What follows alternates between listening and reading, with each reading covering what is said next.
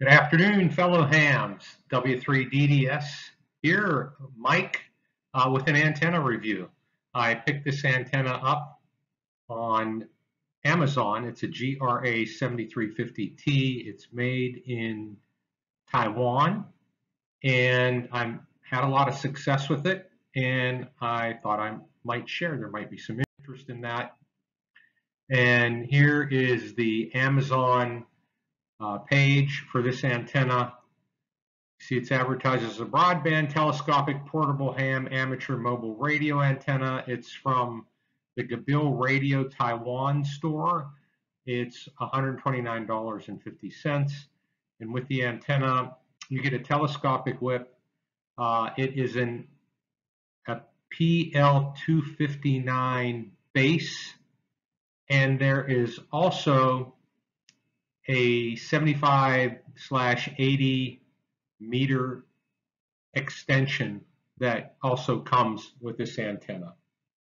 The antenna slides kind of like many of the other antennas to increase the length of the coils, and it works quite well.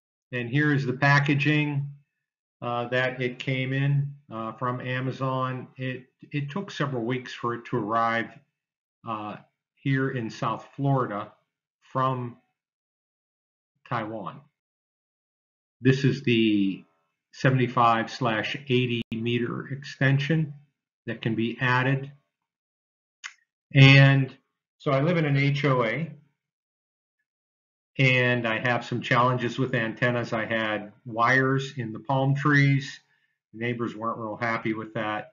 So I figured I would try this antenna out and use my nice new BMW X3M as the counterpoise, and I was very pleased with the result. Here you can see there are marks in millimeters. This is a metric antenna, by the way. The antenna whip is metric as well. The screw, it's a female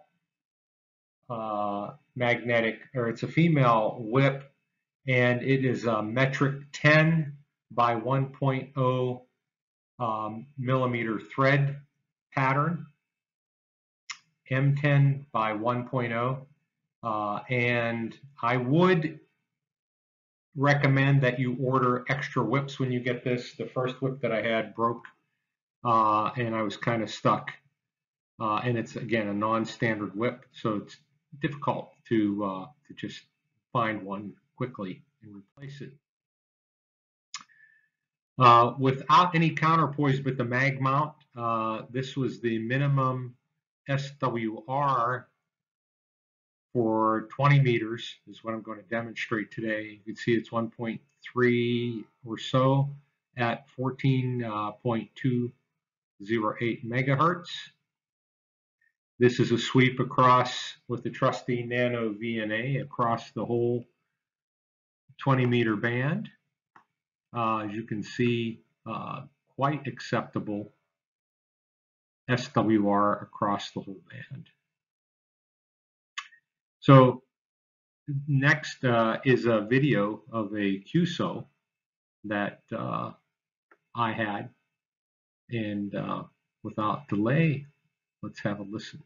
Go ahead. Central Texas, hey, thank you so much for helping me this evening, 73. You popped up to 9 with so good signal. Thanks. Good luck. Bye-bye. Yeah, it's QSC's up and down, but I got you in there, man. Thank you so much, 73. Sure, good. Whiskey 3, Delta Delta Sierra W3 DDS. Whiskey 3, Delta Delta Sierra, 58 West Virginia, here at Kilo 1800, over. Well, thank you for the 5.8. You're 5.9 into South Florida, Lauderdale by the Sea, testing an antenna here, and you got a beautiful signal coming in here. Thanks for the activation. Hey, very good, very good. Yeah, this evening up here, I'm at 50 watts. I'm using a pack antenna in-fed half-wave. Actually, I got the 40-meter link attached, set up as an inverted V at 50 watts, over. QSL on the 50 watts. I have an ICOM IC 7300 here and a mobile mount antenna on the top of my car. and it's a an adjustable type antenna. It's a I can't honestly remember the name of it right now, but I'm making a YouTube video. QSL, hey, if you don't mind, look me up on QRZ, and when you get that YouTube video all together, if you can send me the link, I'd sure appreciate it, over. Will do. I'd be very happy to do that. And by the way, I have ties to West Virginia. I went to dental school in Morgantown, and I worked there as a pharmacist for years. Where are you located in West Virginia? QSL, yeah, I thought the DDS might be some sort of vanity. A good deal about West Virginia, Morgantown. I'm actually near Barbersville. I'm sorry, there's some QSB there. Come again?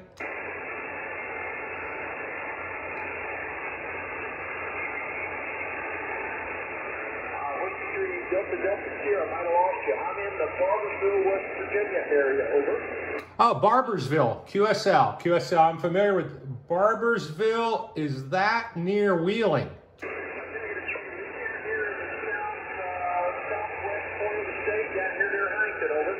Oh, okay. Roger on Huntington. Very good. Yeah, so, well, listen, thanks for the activation and good luck, and thanks for the signal report. You bet. Take care down there now. Thanks so much. 73. So you can see it does a pretty good job.